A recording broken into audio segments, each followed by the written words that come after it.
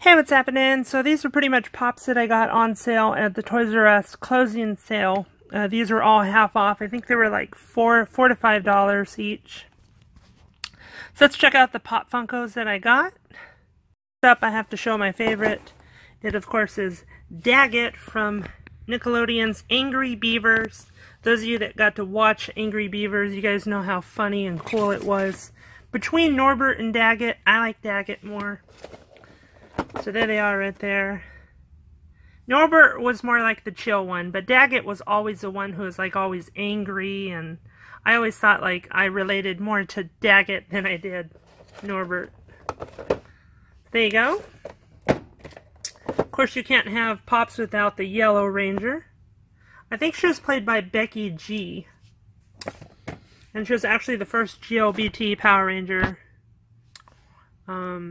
that they put out. So I thought that was really cool that they did that. This is from the movie. And of course, a cool redhead from one redhead to another. Liz Sherman from the Hellboy comics and movies. I think this is from the comics. Although it might be, I'm not sure, it might be from the movie.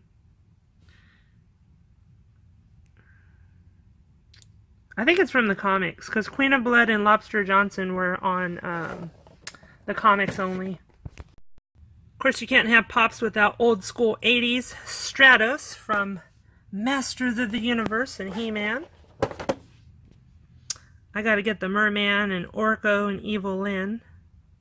Might get Skeletor. And last but not least, a ToysRus exclusive of Terra from the original, oh no, from the Teen Titans Go. Which a lot of the Teen Titans fans don't like this Teen Titans Go.